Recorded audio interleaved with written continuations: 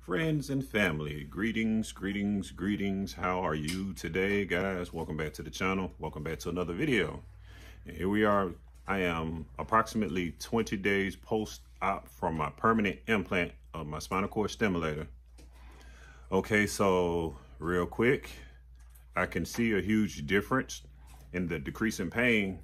Yesterday was really cold, so I was aching from arthritis. So today I've had a better day because it wasn't freezing outside. You know, I'm pretty sure you all relate to that. But, you know, I had a really good night's rest last night. I wasn't tossing or turning or anything. I had my stimulation running. I think I was at 18 point something. But it was pretty good stimulation therapy. But right now, I'm pretty sure you guys are more interested in how I'm doing. So this is the drill. I haven't yet gotten up to start my rounds with finishing up the laundry. You know, yesterday did enlist the help of wifey because I magically forgotten that I washed clothes. So I didn't get to go down and get to sit in my handy dandy chair to load up the dryer with the clothes and hang up the clothes that needed to be hung. But, you know, I was able to take my trash can to the curb, paying free. It wasn't like really heavy or anything. It's kind of light. All the squirrels have toted away all the hickory nuts in my driveway. And not only that, when it comes to bending, guys, you know, I haven't talked about this a whole lot. Let's talk about range of motion, okay? So I do feel like I did lose a little bit more range of motion because I said in a previous video that I had a FCE when I got injured initially, and they gave me a 10% whole body impairment, okay? So now that I've had a second laminectomy and it is up higher toward midways in my back, so I now have two different sites in my back, okay? So imagine having this limitation or impairment here and then a second impairment there. So I'm pretty sure my impairment rating have greatly increased. Since having my surgery, I've been unable to touch my toes. So I've always been wearing shoes like slides or shoes that I can easily slip my feet into and don't have to necessarily tie my shoestrings, you know. Putting on socks is still a challenge. I guess it depends on how bad I'm hurting. If I'm hurting really bad, you know, I struggle to take me quite a moment to get some socks on, you know. Let's see, twisting is still uncomfortable. Lifting things that are entirely too heavy, what I try to do is I try to take my foot and I nudge it. If it moves, it's kind of light. Then I'll try to do a little lift test to see if I can lift it. If it is not too heavy, I would then ask for help. I tried to bring up a basket of clothes that was full just to test to see my limitations because I actually had the basket like in that chair. So it wasn't like I was picking it up off the floor. I brought it up, I was burning in my back, okay? So that's still not a good idea to be lifting laundry, okay? So if you're gonna do that, just make sure you have a manageable load to where it is like light and it doesn't like really, what is she doing over there? Hold it down. You little fruit bat, you scared me. I'm talking about my dog. She's over there. She was doing this little weird thing in the floor, but she's sunbathing. Anyways, I got way off track. But as I was saying, guys, you know, if you're going to lift something, make sure you do it in small increments so you're not overdoing things, you know.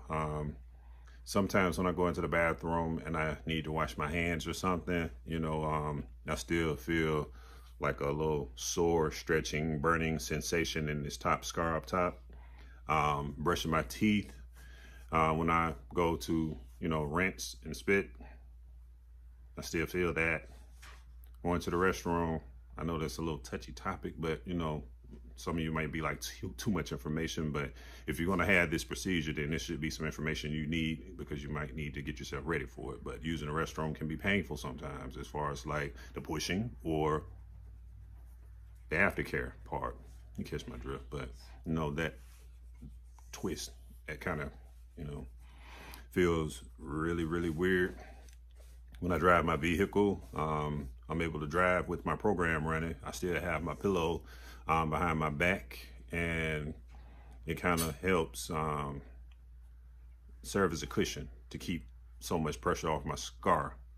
I'm gonna try driving without it to see how well I respond to it.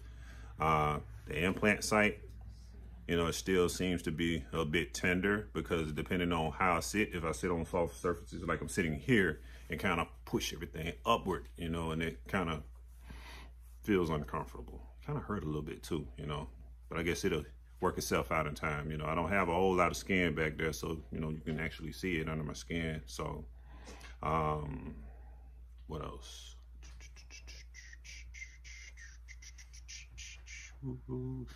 Okay, so we talked about lifting, talked about doing regular chores and self-care. As you can see, guys, I have not been able to shave my face and cut my hair. I gave my son a haircut, quick buzz cut, but after a while, you know, I started to feel it, like with the reaching. Also, the soreness in the sides.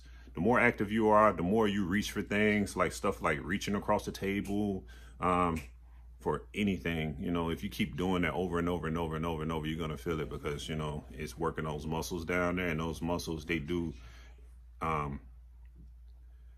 cross paths with the muscles that is tied to the scar. So eventually you will feel that discomfort. So when you are sitting or moving, you make sure you maintain good posture. Make sure you try to condition yourself to stand straight, upright, okay? Because you'll find more relief that way, because if you kind of slouch, you actually feel that too. And also having a straight posture in your back, it kind of help bring the intensity of your therapy regimen up too. It kind of feels good, to be honest with you. I haven't had to get with my reps to be reprogrammed or anything, so I'm assuming the next time I see those guys will be 6 months maybe, and then after that it'll be a year, and then every 3 years after that. So I haven't heard much from my reps, but I do have really good reps. When I do need them, you know, they will respond and tell me what I need to do, or if I need help with something, you know, they encourage me to reach out to my doctors or the surgeon's office, etc. What else can I talk about? Also helped my wife with the tree. We had an issue where she broke our tree and the leg had broke on it and the tree fell like timber. So I had to take that little broken down tree apart, and she assembled the new tree, and she also helped me take the old tree, portions of the old tree might I add, out, because we broke it down in sections. She toted the box with the bulk of it, and I was able to get the little lighter stuff in a small trash bag. I was able to tote that, you know, and I didn't feel any pain, but I did feel some pulling, okay? Resting. Every now and then I would have to go and lay down still. I guess it depends on how much I work myself, but this is what I want to do. For recess, I want to be able to take my kids to the little walking park up the street so we can walk around the park. But with the way things are today, I think that's going to be a bad idea, because, you know, they're going on a swing and all these hands have touched those items, and I don't want them to do that. If they come with me, I want them to kind of walk with me, all right? But other than that, everything's all well and good. Hello, son. Can I help you? I'm gonna hug you. Okay, you can hug me after this shoot. I'm almost done. All right, yeah, that's my son. That's old Junior. Love his daddy. Always asking, how's my back? You know, when I had my surgery, my wife tricked him and told him they was going to keep me, and she said he was going to cry. I broke down and started crying. I just don't want him to stay with my daddy. Real good boy. But anyways, guys, I'm nearing that 9-minute mark. You know, you guys have been doing a really good job with watching the videos. You know, I do thank you all for your questions, for your remarks and your concerns. Also, there's a gentleman that I've been watching on here. When I first had my trial, I was on here just like a lot of you guys who have been asking questions in my comments. He go by the name of DJ Porkchop. You might see him on the previous video that I released on yesterday. He have also had spinal cord stimulator, and he has had it in his body for a long time. He also gives out good information, so make your way over to his page and subscribe to his page, so you can get some information from him, you know, because me and him, we're like two different case scenarios. You know, in his stages, he had a different, he had a different experience. My experience was much different. You know, I'm not sure how many surgeries have he had. I've only had one surgery and some epidural shots or whatever. But, you know, like I say, different strokes from different folks. So you can get little inklets of information from me, and you can also get inklets of information from him. All right. Also, make sure you guys subscribe if you haven't subscribed already. So when I do release another video, you guys can catch it when it posts. And feel free to ask any questions in the comment box down below, should you have any, and I'll get back with you as soon as I can. Most cases I will respond within the same day. But I guess that's all I have for you all today. You know, just make sure you continue to follow the orders of your doctor. If you feel like you're able to do more, try it in little increments to where you kind of work yourself up to it. Don't overwork yourself. Don't do something that's going to hurt you in the long run, okay? All right, because after all, you do have a foreign object in your body.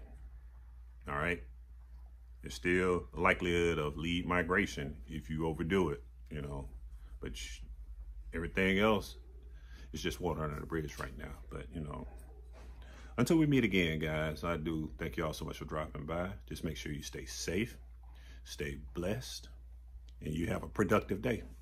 Excuse me. All right, peace.